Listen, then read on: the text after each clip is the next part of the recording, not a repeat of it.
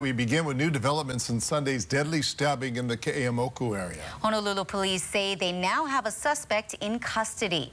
According to HPD, a 41-year-old man was arrested in the Halawa area just after 8 this evening. Police say on Sunday morning the suspect and a woman met 3 men outside an after-hour bar on Makaloa Street. An argument broke out, and the police say the men physically assaulted the suspect. That's when the suspect stabbed the victims. One of the men died. The suspect is in police custody tonight on suspicion of murder and attempted murder charges.